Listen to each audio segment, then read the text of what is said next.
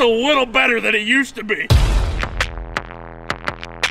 Annual forklift or draft race.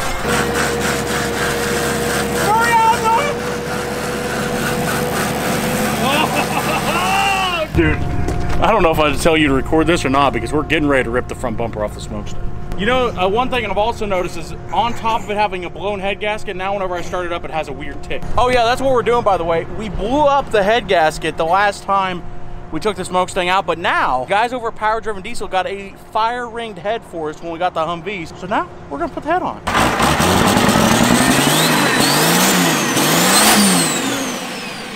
Throttle got stuck. Your bumper's flopping all over the place. But hey, she's not flopping, she's swaying in the breeze. Hey, look at that. It didn't even scrape.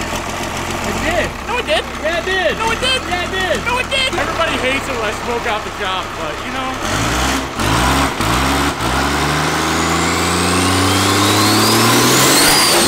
Dude, it looks like we're casting potions in here. We're doing redneck sorcery. You know, we went to SEMA. I like to tell you guys that we did all kinds of cool things, and we did. But there wasn't nothing, like, they wouldn't let me do a burnout in a single thing there. So, there's nothing really to show. Besides for Haley Deegan took me for a ride in a brand new GT500. Have fun? Yeah, that was good. Inhaling up smoke? Yeah, that was good. I feel good about that. Yeah. We had to figure out the advanced track for a minute. We had to go through the settings. They have a, going through the drive-through setting. They have a sport mode setting, track mode setting.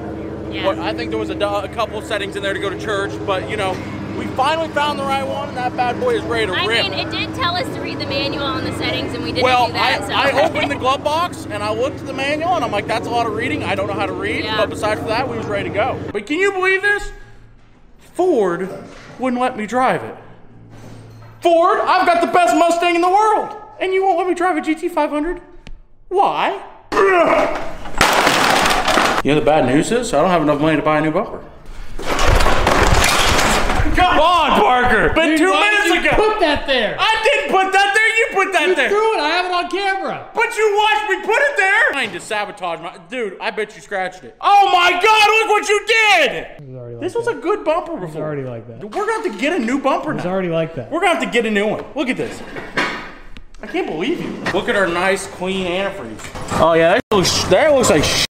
Oh dear Lord. Yeah, it does not look good. We got oil in the water, definitely. But the burnout we just did doesn't add any more. Look how cool this is. You pull this, bam, open, and then bam. As soon as he gets that bolt out, it just pops right out. 100% convinced that that was the fusible link that kept the head gasket in the engine was the boost tubes blowing apart. Because the first time we have it where the boost tubes didn't flow apart. What did I just say? Flow apart. Full. Alright, maybe try again tomorrow. Boost didn't fall apart. There we go. The boost poops. First time we had it where the boost pipes didn't fall apart is when the head gasket went out.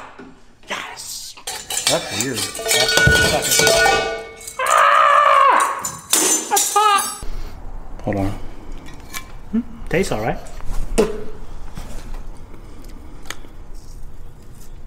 I don't know.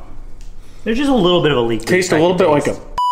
Hey, you want to hold this turbo? Oh, God damn it, it's hot. It's hot. It's hot. It's hot. It's hot. It's hot. It's hot. Don't drop it, Weston. Oh, why am I carrying it? Dude, it was so hot it turned my hand brown. That could have been the rust. I was leaking right there pretty bad, wasn't Yeah, a little bit. Maybe a gasket next time. We'll put a gasket on it. I've got a gasket for it. Dude, you know every time I say the Smokestang's twin turbo, it's so much easier to say twin turbo than compound boosted. And everybody's like, it's compound boosted, you noob. I bet you didn't even build that car. Suck my... Oh, yeah. Dude, I love this thing. Ignore that. You see, the torque rating on them are 80 foot-pounds. I tied them to 150 foot-pounds because I didn't want the head gasket to blow. Hey, guess what? It didn't work. I'm not sure. I don't remember if the turbo comes off of it in the car. They seen all this... Ooh. Look at that turbo. Look at all the black stuff in the back, the spinny stuff in the front. First time I ever went to SEMA, there was this guy at the ARP booth that had a 16-cylinder LS engine. He was a dick. I walked up and I'm like, damn, you bolted 2 LS motors together, hell yeah! And he's like, sir, we molded them together. We didn't bolt them together. We forged the cranks together in a steel oven, and we forged the box together. I'm like, you should have melted it. It'd been so much easier. I'm already tired. Right? I'll be back with impact. We just loosened the last head bolt, and the whole head just went junk. I've never seen a head come unsealed like that. Like normally you gotta like really pull on. Dude, that thing just blink. You know how much these head bolts were? These head bolts were $1,100 for these. And they said, you will not blow a head gasket with it. They lied to me. The head gasket blew and I wasn't doing nothing. I was just driving to church, out on a leisurely drive, and the head gasket goes boom! I think we'll have to bring the forklift over here and lift the head. Going my way for a hot sec. They want me to cool off, nigga, not yet. More. Alright, lift up. Did we loosen any of the rockers? No. It's fine. No, Just keep it going up. no, something's not right. It's been in the... Lift up the back of it. Lift it. Hang on. It didn't come up evenly. Here, pull up on it. What? There it goes. We bend that head stud? I think so. You know, I don't think we did. Unless we f***ed up the threads, we might be able to reuse that. It'll be fine. Dude, you can see right here where we blew the head gasket. Goodbye, cylinder head. You've survived well. Over 100 pounds of boost, multiple times. You won the race against Cletus. And now it's time for you to rest for a little bit. One more thing before we leave. Let's pull the head gasket off. Oh, dude, what's that? Ooh, blown. Yeah, she's having a good time. No, they're not good, are they? Oh my God. Every single cylinder is like pitted and like scored. All right, so inside this box is a fire-ringed head from Power Driven Diesel. A fire-ringed head is the best thing you can do to keep from blowing head gaskets on a Cummins engine with that much boost. I didn't even turn the screen around to see if I look good. Oh, oh, you broke it. Ooh, got it. Yep. All right, guys, so we got the cylinder head up here. You can see where that fire ring sits in a groove on the bottom of this head. We're gonna take and put this bad boy on. We're gonna put that head gasket on. This time, hopefully the head gasket doesn't blow. Turbos are installed, the cylinder head's back on, the new head gasket installed, and while we was doing it, we went ahead and adjusted the timing all the way up. She's got like, I don't know, 30 degrees of timing now. It might be hard to start, but if it does start, it'll make a lot of power.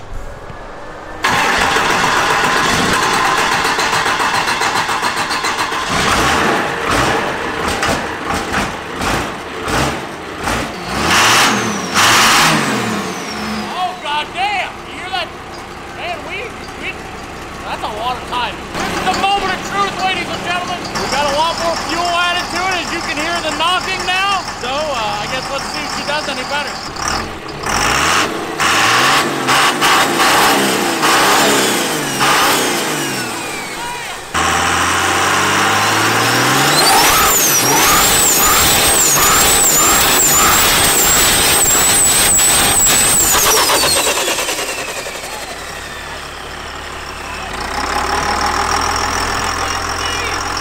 Where am I?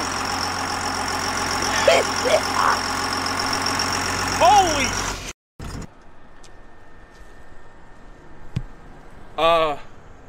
that's a little better than it used to be. When you add more time, it takes forever for it to spool.